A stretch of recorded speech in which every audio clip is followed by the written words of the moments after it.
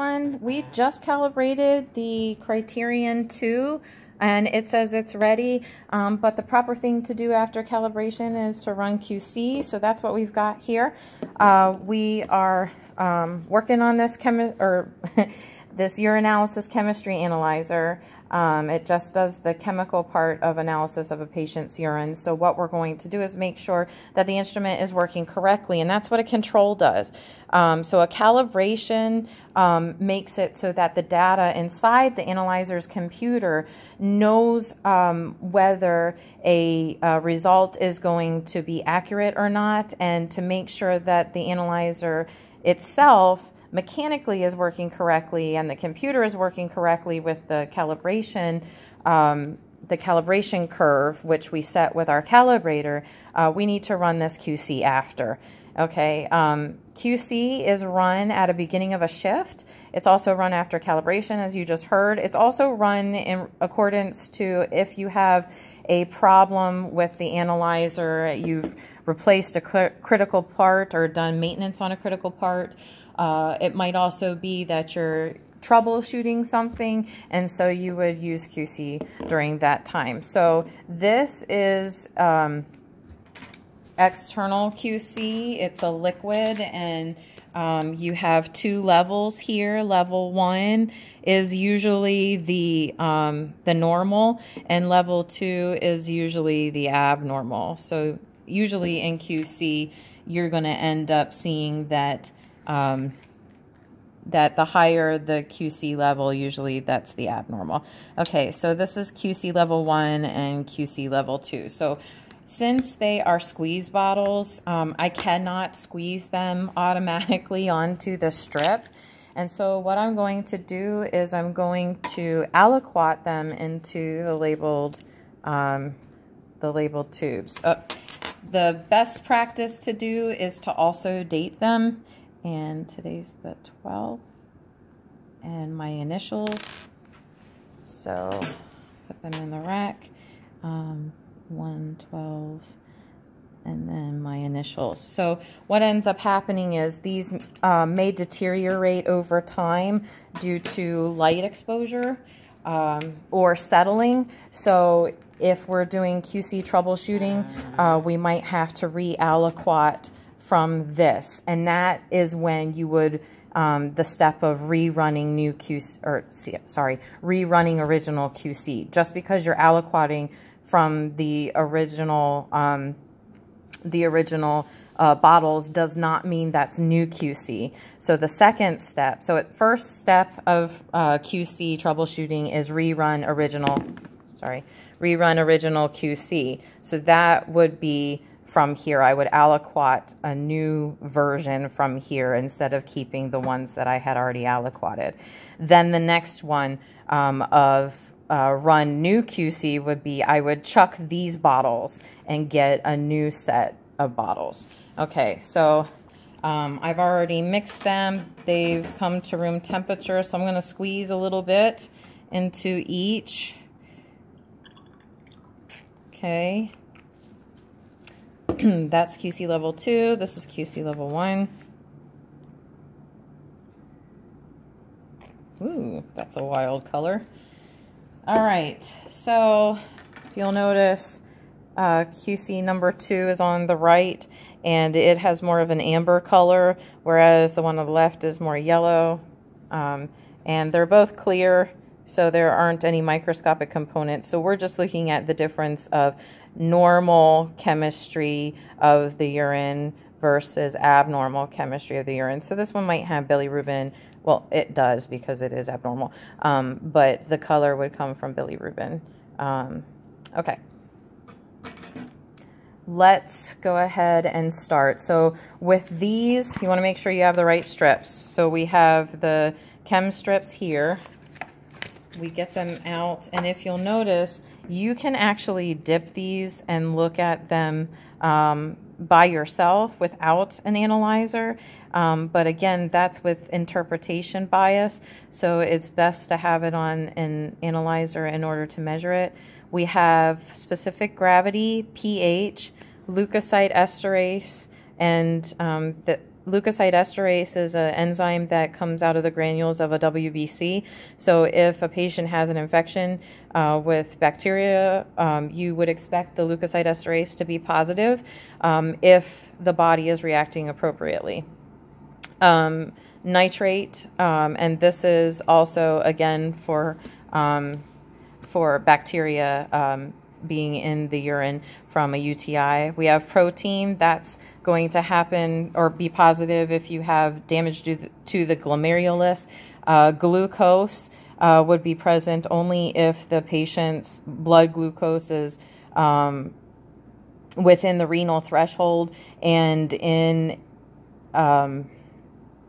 is not, I'm sorry, if it's in the renal threshold, which means that it's being reabsorbed in the nephron the way it's supposed to in the proximal convoluted tubule, but if it's there, it means that obviously the blood glucose is higher than it should be, so it's spilling out into the urine. Ketones are if you have fat breakdown in order to get energy instead of your sugars like glucose. This is urobilinogen, UBG, and it's colorless. Bilirubin is another form, and that's all in the process of breaking down bilirubin. Bilirubin is going to give you that yellowy or yellowy brown color. So if you're ever looking at the urine and you see it looking like this, you know, if it looks icteric, you know that term, icterus, that means it has bilirubin in it. And this is the blood pad, the erythrocytes or hemoglobin pad, which means that it detects hemoglobin and myoglobin honestly better than it does intact RBCs, but it detects all three here, okay? And it even tells you how many seconds it takes for the actual analysis to be okay to look at if you were interpreting this yourself. Okay, so that was the long and short of it. We pull it out just like we did the calibrating tube, but notice that the dipstick pad already has colors on it, and it matches here, okay? So negative, it should look like the negative. All right, so first we're going to do the normal QC.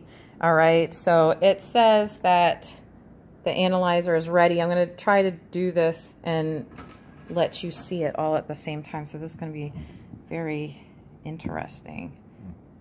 Okay. I hope you can see that screen.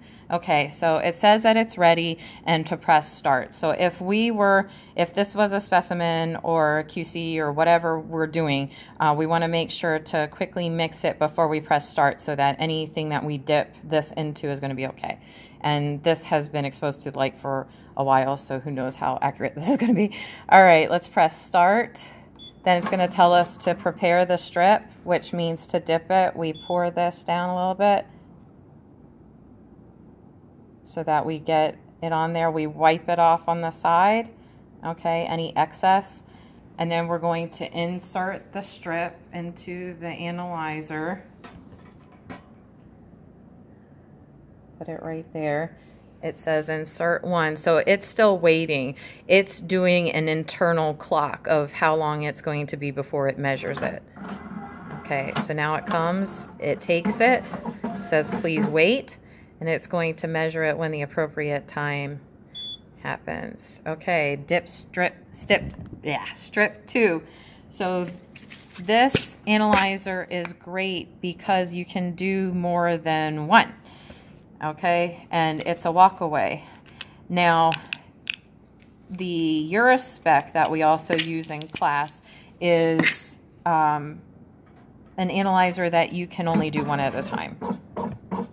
Okay, so we're not going to do the, oh, well, we didn't do a second one, so dip.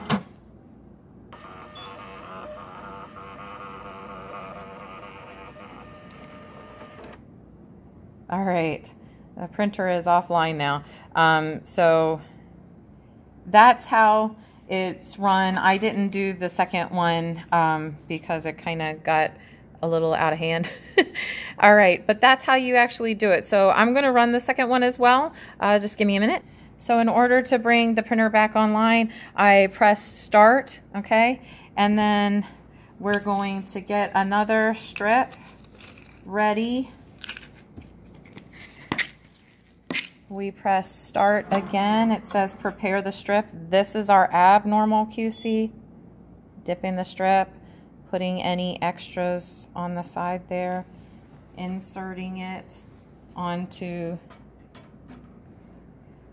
the feeder. And notice it's already changing colors, so that's good. And it's gonna be ready in just a second and come and get it. It's taking that time, that internal time that it knows to do. Okay.